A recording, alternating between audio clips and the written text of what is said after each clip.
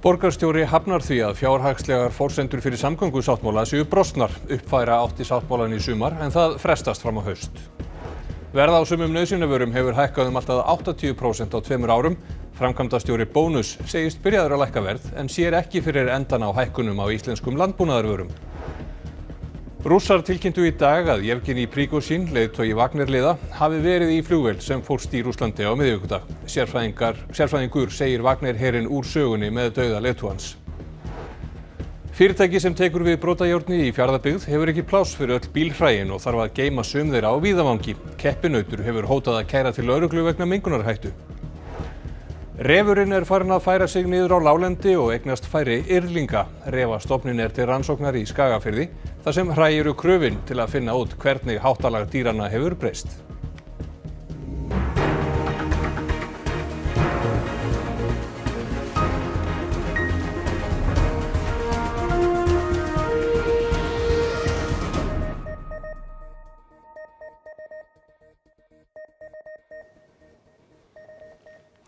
Gott kvöld.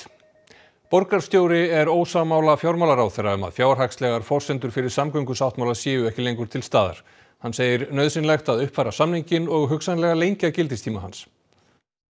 Borgarlínan svokallaða hluti af samgöngusáttmálanum. Fyrstu framkvæmdir vegna hennar eiga hefjast í haust.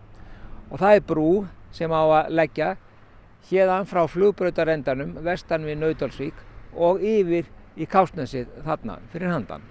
Fyrirliggjandi samgöngusáttmáli frá árinu 2019. Í grundvallaratriðum snýst hann skipulag og fjármögnun á samgönguinnviðum á höfuðborgarsvæðinu til 15 ára. Fjölmörg verkefni eru undir og ýmislegt hefur breyst frá því að skrifa var undir samninginn.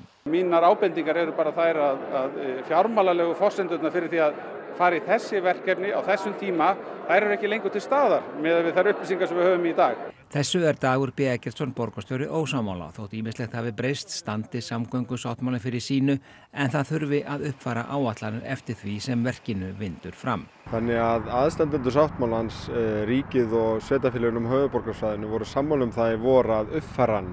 Uppfærsla samningsins á að vera klár í haust. Framkvæmdastjóri Betri samgangna segir það vera á könnu stjórnmálamanna að koma sér saman hana. Dagur segir að þeirri vinnu miði vel þótt hún hafi reynst tímafrekari en ráð var fyrir gert. Já, eftir góða fundi í vor og sumar að þá var býsna mikill samhljómur á hvað þætti þyrfti að líta. 4 ár eru liðin frá því að skrifað var undir sáttmálann. Dagur segir einboðið að gaumgefa þurfi vel hvort raunhæft sé að ljúka öllu sem ljúka þarf fyrir árið 2033. En kæmi til greina að framlengja nú þegar gildistíman. Ég held að það séu allir sammála að tímaáætlanir eru meðal þeirra áætlana sem þarf að fara yfir. Nú sé einnig verið að uppfæra allar kostnaðaráætlanir. Við höfum séð hækkanir í öðrum samgönguverkefnum hringinn í kringum landið og það ekki óvænt að það gildi líka um þau sem eru hér á höfuðborgarsvæðinu. Rússnesk rannsóknarnefnd staðfesti í dag að Yevgeni Prigozhin, leiðtogi Wagner-hersins, hefði farist með einkaflugvél sem hrapaði skammt frá Moskvu á miðvikudag. Fyrrverandi sendiherra hjá NATO segir að dauði Prigozhins feli í sér bein skilaboð frá forseta Rússlands.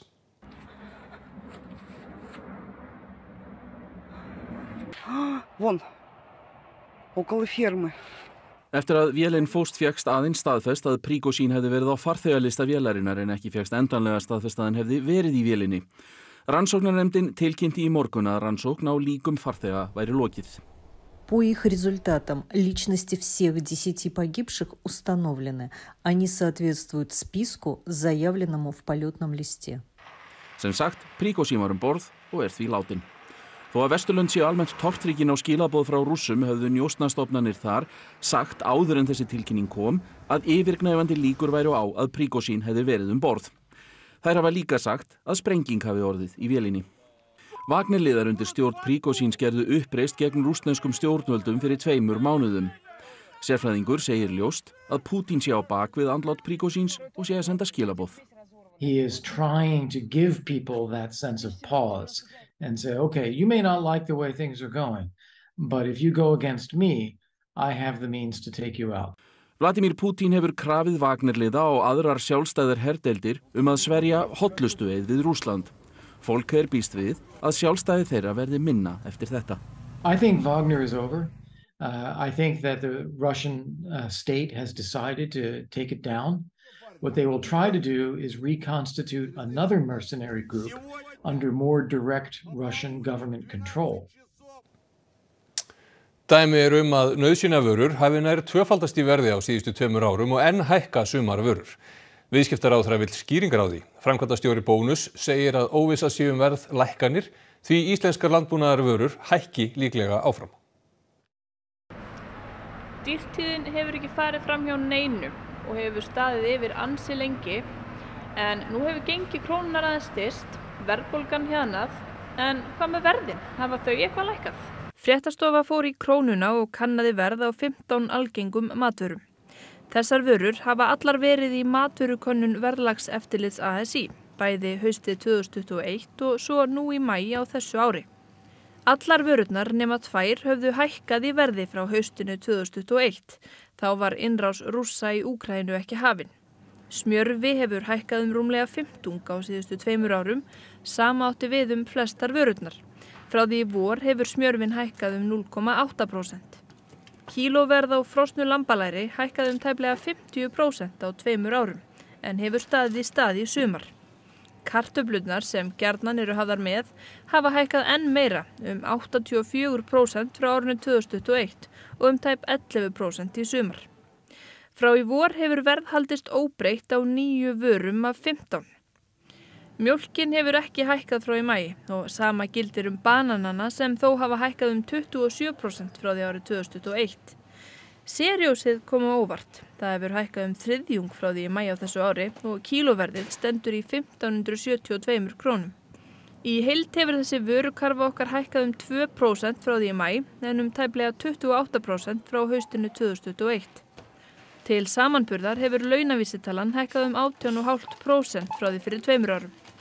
Lilja Alfreðsdóttir, viðskiptaráðherra, vill skýringar á þrálátum verðhækkunum innanlands og hefur kallað fulltrúa verslunarinnar á sinn fund í vikunni. Framkvæmdastjóri Bónus segist vera byrjaður að lækka verð, en að íslenskar landbúnaðarvörur séu helmingur þess sem fólk kaupi í Bónus og þær hafi hækkað. Það komið tími á verðlækkun á innfluttum vörum og ég held að neytendur muni sjá það. En ég get ekki lofað verðlækkun á íslensku landbúnaðarvörum því að mér sýnist eins og staðan í dag. Það ekki að fara að gerast. Til dæmis er búið að gefa út verðhækkun til bænda núna, 20-25% á lambakjöti. Og það eru hækkanir sem eiga eftir að skella á fullum þunga núna í haust. Ábyrgð á verðmyndun liggi fyrst og fremst hjá heildsölum og framleiðendum. Ég var nú fundið með forstjóra Haga í vikunni og hann skammaði mig fyrir lélega framlegð. En við eigum að hitta ráðherra núna eftir helgi þar sem að verslunin fær tækifæri til þess að útskýra stöðuna og af hverju verðlag hefur ekki lækkað núna þegar gengið styrkt. En það ágætt að benda ágætt ráðherra að það var nú hann sem að tók af möguleikan á því að flytja inn ódýran kjúkling. Við gátum flutt inn ódýran kjúkling í sumar. Þar sem að loksins neytendur á Íslandi gátu fengið kjúkling á þolanlegu verði. En hagsmunagæslan bara slík að það var lokað fyrir það. Þannig að við sitjum uppi með dýrustu kjúklingabringur í heimi. Stormar hafa geisað víðsvegar í Evrópu helgina með roki og úrhellisrigningu. Tjón varð víða og annars staðar geisa enn gróðureldar vegna þurrka og hita. Segja má að flóð hafi geisað þvert á alla Evrópu sem hafa valdið töluverðu tjóni og erfiðleikum. Í austurhluta Noregs hefur vegum verið lokað vegna flóða og aurskriðna og í Oslo höfðu ræsin víða ekki undan vatnsflaumnum. Mesta úrkoman sem mældist var ríflega 96 mm á hálfum sólarhring. Rauð veðurviðvörun gildir fram á þriðjudagsmorgun. Vatnselgur hefur víða valdið vandræðum. Svona var veðrið á eyjunni Mallorca sem yfirleitt sólrík. 35.000 manns voru tíma rafmagnslaus í Austurríki vegna brotinna rafmagnsstaura og þar féll haglél með höglum á stærð við kirsuber. Það sama má segja Bæjaraland í Þýskalandi þar sem höglin flutu jafnvel á regnvatninu. Nokkrir slösuðust þegar þeir reyndu að setja upp þetta veislutjald og í Liverpool fór þessi bíl næstum á bólakaf í göngum. Í Tékklandi þurftu yfirvöld hins vegar meira að fást við fallin tré sem orsökuðust bæði af miklum vindi og eldingum, en þar var líka tjón. Poničilo merúniku to rozlámalo, no a pak až trochu přestal déšť, tak jsem došel do zahrady a vidím, že střecha je u sousedu. 2 roky stará. Annar staðar í Evrópu eru vandamálin þó önnur. Í gær kviknuðu gróðureldar enn á ný í Grikklandi að því talið af völdum eldingar. Yfir 70 slökkviliðsmenn börðust við eldinn á Andros-eyju en virtust í dag vera að ná tökum á honum. Fyrirtæki sem stendur að gerð hótels og baðstaðar við Reykholt í Þjórsárdal hefur lóðina á leigu til 40 ára. Leigan rúmar 400.000 krónur á mánuði. Ekki búið að semja greiðslur til ríkisins fyrir vatnsnýtingu. Í nóvember í fyrra tók Katrín Jakobsdóttir forsætisráðherra fyrstu skóflustunguna hér í Þjórsárdal ásamt sveitarstjóra Skeiða- og Gnúpverjahrepps og framkvæmdaraðilum að hóteli sem verður að hluta til fellt hér inn í Rauðukampa. Markmiðið að sögn að lágmarka sýnileika hótelsins. Fyrir neðan hótelið verða svokölluð fjallaböð. Vatnið í þau fæst úr Rauðukampa hver, en það á eftir að semja greiðslu til ríkisins fyrir vatnsnýtingu. Þar sem framkvæmdirnar eru á þjóðlendu þurfti samþykki forsætisráðuneytisins fyrir þeim. Þær eru innan friðlýsts svæðis en heimild fyrir þeim samkvæmt skilmálum friðlýsingarinnar. Okkur finnst það skjóta dálítið skökku við því að þetta er friðlýst sem landslagsverndarsvæði og framkvæmdin mun raska rauðukömbum sem eru mjög afgerandi landslagskennileiti á svæðinu. Framkvæmdirnar eru á vegum dótturfyrirtækis Bláa Lónsins Rauðukampa EHF. Rauðukampar leigja lóðina af Skeiða- og Gnúpverjahreppi fyrir 5 milljónir króna á ári eða rétt rúmar 400.000 á mánuði og ætla að byggja fyrir 6 til 8 milljarða í dalnum. Leigulóðin 130.000 fermetrar, auk 9.000 fermetra lóðar fyrir þjónustubyggingu og bílastæði. Ekkert greitt fyrir afnot af svæði í nágrenni við lóðina. Leigan átti fyrst að vera til 20 ára en nú til 40 ára. Að þeim tíma liðnum þarf nýr leigjandi eða eigendur lóðarinnar að greiða Rauðukömbum fyrir mannvirkin á svæðinu. Liðlega 20 maður skaut 3 til bana í verslun í Jacksonville í Flórida í gærkvöld. Fórnarlömbinu voru öll dökk á hörund og skilaboð sem maðurinn sendi frá sér skömmu fyrir verknaðinn benda til þess að hann hafi reynt sérstaklega að drepa svart fólk. Árásarmaðurinn svipti sig lífi. Hann var vopnaður skammbyssu og hálfsjálfvirkum riffli og talinn hafa staðið einn að árásinni. Honum var skömmu fyrir árásina vísað úr húsakynnum háskóla fyrir svarta þar sem hann hafði sett upp grímu og skothelt vesti. Bandaríska alríkislögreglan rannsakar árásina sem hatursglæp. The shooter had authored several manifestos, one to his parents, one to the media, and one to federal agents. Portions of these manifestos detailed the shooter's disgusting ideology of hate. Plainly put, this shooting was racially motivated and he hated black people. He wanted to kill niggers. That's the one and only time I'll use that word. Þá fyrir við Austurland. Hringrás hefur hótað Fjarðabyggð að kæra starfsemi samkeppnisaðila sem vinnur fyrir sveitarfélagið til lögreglu. Mengunarhætta sé af bílhræjum sem hrannast upp utan viðurkenndra svæða. Það ekki sama hvernig bílhræ eru geymd og meðhöndluð sem brotajárn. Á athafnalóð GS lausna á Reyðarfirði steypt plan með olíugildrum löngu orðið fullt og bílhræ geymd utan við planið. Þá hefur eigandi fyrirtækisins brugðið á það ráð að geyma bílhræ og annað brotajárn í gamalli malarnámu á jörð bróður síns í Fáskrúðsfirði. Við hlið GS lausna hringrás og tekur líka á móti brotajárni en GS lausnir var hlutskarpast í útboði sveitarfélagsins. Hringrás lét lögmann skrifa heilbrigðiseftirlitinu og sveitarfélaginu bréf og þar hótað að háttsemi GS lausna verði kærð til lögreglu. Mengunarhætta sé af spilliefnum úr bílhræjunum. Við hittum eiganda GS lausna og fengum skýringu á því af hverju bílhræjin ekki öll á steypta mengunarvarnarplaninu. Sko, þetta byrjaði nú þannig að það átti að vera búið að setja upp þessa spennistöð og koma heimtauginu heim. Hún nú eitthvað í kringu 3,5 mánaða senkun á því, sko. Og svo var ég bara í vandræði með hvað ég ætti að geyma þetta með því ég ætlaði að vera að byrja að kurla fyrir 3 mánuðum síðan. Þetta ásættanlegt? Já, ásættanlegt. Þetta nú bara bílar sem lagði frá sig hérna og eiga að fara inn á þetta plan hérna bak við okkur og vinnast þar. Og það búið olíutæma þetta og þetta bara eftir að fara í kurlaran. Aðstoðarframkvæmdastjóri Hringrásar segir fyrirtækið hafa kvartað í heilt ár og grátlegt að horfa upp á aðra komast upp með móttöku í langan tíma án þess að uppfylla kröfur. Á sama tíma á Hringrás sé með aðstöðu í lagi. Sigmundur segist hafa fjárfest í aðstöðu sinni fyrir 200 milljónir. Samkeppnisaðilar reyna að bregða fyrir hann fæti, því hann sé að hefja vinnslu á brotajárni og fleiru til útflutnings beint frá Fjarðabyggð. Sveitarfélagið Fjarðabyggð sem kaupir þjónustuna hefur ekki áhyggjur. Starfsmenn Rarik voru einmitt að klára að tengja spennin fyrir járn og plastkrullaran þegar við vorum á staðnum. Við höfum ekki áhyggjur af þessu, þetta tímabundið ástand og verið að bíða eftir ákveðinni vél sem kemur til með að tæta þetta niður, en áður en hún kemur upp þá þurfti að leggja inn rafmagn og nýja spennistöð. Þannig eins og ég segi, þetta horfir alltaf betri vega. Ég var bara eftir að vinna mig í gegnum þennan haug hérna. Svoleiðis að við vonumst til þess að þetta verði flott. Skemmdarvargur málaði yfir regnbogalitina á Skólavörðustíg í miðborg Reykjavíkur í nótt eða snemma í morgun. Regnboginn hefur prýtt götuna frá því fyrir sumar sem táknum samstöðu með hinsegin fólki. Dónaleg skilaboð voru máluð á malbyggið í Skjólinætur og lögregla fékk tilkynningu skemmdarverkin í morguns árið. Starfsmenn borgarinnar þrifu ófögnuðinn af.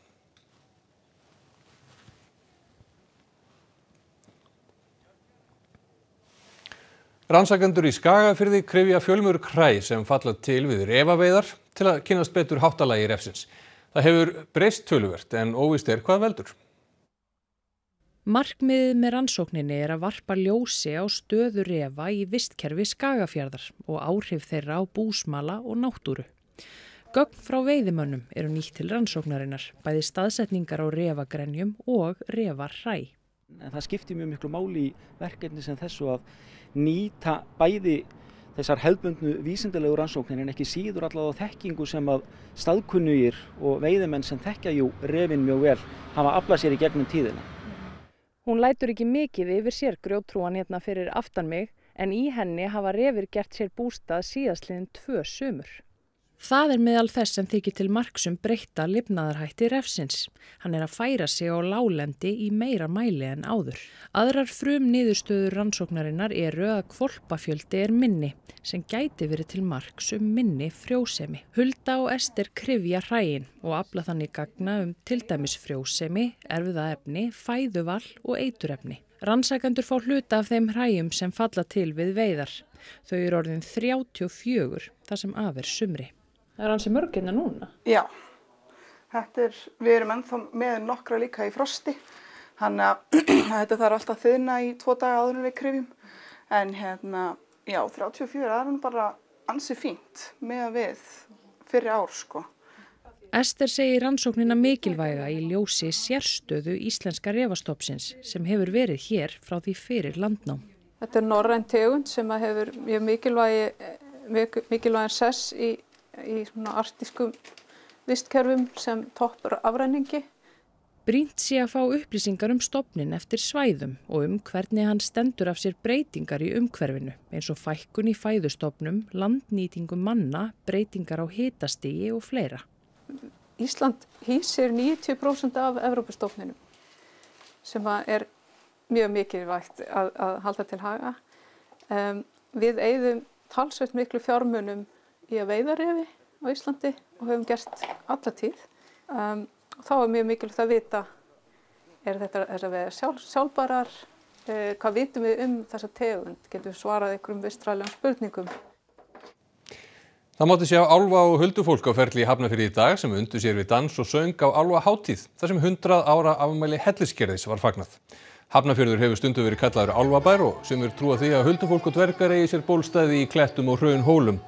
Vættirnar virðast hafa séð Hafnfirðingum fyrir góðu veðri, gleðin skein úr hverju andliti og sumir stigu dans við fjöruga tóna. Kynnir var sjálfur Benedikt Búalfur og mæðgurnar Jóhanna Guðrún og Margrét Lilja tóku lagið.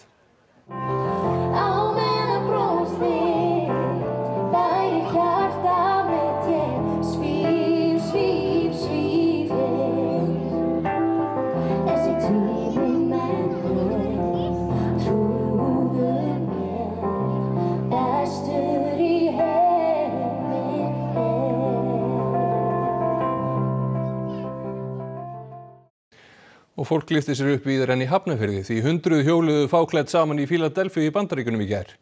Þetta í 14. sinn sem klæðalítið fólk skellir sér á reiðhjól og hjólar ríflega 20 km leið. Viðburðurinn kallast hjólað í nekt. Það þó ekki algjört skilyrði að vera einungis á Adams eða Evu klæðum. Aðeins að vera í eins litlu og fólk þorir. Þátttakendur segja ferðina afar frelsandi. Hún snúist ekki að fækka fötum, heldur að sættast við eigin líkama. Áhorfendur virtust í það minnsta flestir sáttir við það sem þeir sáu. Og það að verinu. Lítil lægðabóla stefnir í áttina til okkar úr suðvestri. Því þyknar upp suðvestanlands í kvöld og fer að rigna í nótt. Lægðin fer til austurs sunnan við landið á morgun með vætu, en það verður minni úrkoma norðan til á landinu. Vindur verður smám saman norðlægari á morgun og það birtir til og styttir upp sunnan heiða þegar líður á daginn. Heldur kólnandi. Hrafn Guðmundsson veðurfræðingur fer yfir veðurhorfurnar næstu daga að loknum íþróttafréttum sem Edda Sif Pálsdóttir ætlar að segja ykkur í kvöld. Við förum yfir mikilvæga leiki dagsins í úrvalsdeildum karla og kvenna í fótbolta hér heima. Spennan magnast á lokadegi HM í frjálsíþróttum. Við hittum nýkrýnda hvalirarmeistara í golfi, sjáum það helsta frá HM karla í körfubolta og enska boltanum og svo það ný íþróttagrein, dauðadýfingar í íþróttafréttum kvöldsins. Það var bara eftir að rifja upp það sem helst í þessum fréttatíma. Borgarstjóri hafnar því að fjárhagslegar forsendur fyrir samgöngusáttmála séu brostnar. Uppfæra átti sáttmálan í sumar en það frestast fram á haust. Verð á sumum nauðsynjavörum hefur hækkað allt að 80% á 2 árum. Framkvæmdastjóri Bónus segist byrjaður að lækka verð en sér ekki fyrir endan á hækkunum á íslenskum landbúnaðarvörum. Rússar tilkynntu í dag að Yevgeni Prigozhin, leiðtogi Wagner-liða, hafi verið í flugvél sem fórst í Rússlandi á miðvikudag. Sérfræðingur segir Wagner-herinn úr sögunni með dauða leiðtogans. Fyrirtæki sem tekur við brotajárni í Fjarðabyggð hefur ekki pláss fyrir öll bílhræin og þarf að geyma sum þeirra á víðavangi. Keppinautur hefur hótað að kæra til lögreglu vegna mengunarhættu. Refurinn farin að færa sig niður á láglendi og eignast færri yrlinga. Refastofninn til rannsóknar í Skagafirði, þar sem hræ eru kröfin til að finna út hvernig háttalag dýranna hefur breyst. Næstu fréttir verða sagðar í útvarpi klukkan 10 í kvöld og vefurinn rúv.is uppfærður allan sólarhringinn en þessum fréttatíma lokið. Takk fyrir samfylgdina helgina og verið sæl.